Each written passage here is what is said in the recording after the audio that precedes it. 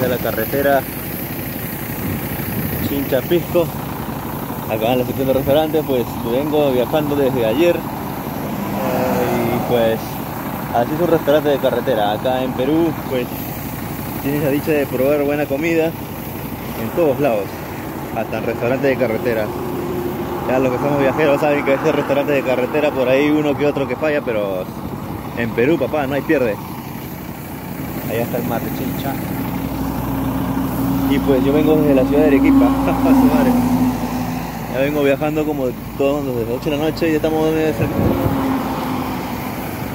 bajando como 16 horas. Ya estamos ya a 3 horas de Lima, ya cerca, muy cerca. Y pues espero el convida. Miren el menú: arroz con pato, caracol, sopa seca, ceviche, vino, pisco. Me he comprado dos vinos, papá, que en Chincha lo hacen, ¿para qué? Y encima económico.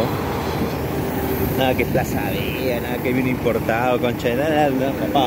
Acá están los mejores vinos en Chincha, ya sabes. Esta es la carretera. Guau.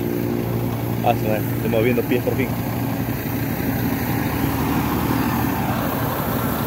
Ay. Esta es la zona de Tambo de Mora. Por ahí cerca está el peaje ya. Y pues toca estirar las piernas y vamos a pedir. No se puede pedir. Bueno, gente, hablamos pues. Este es el restaurante de carretera. Así es la vida en las carreteras.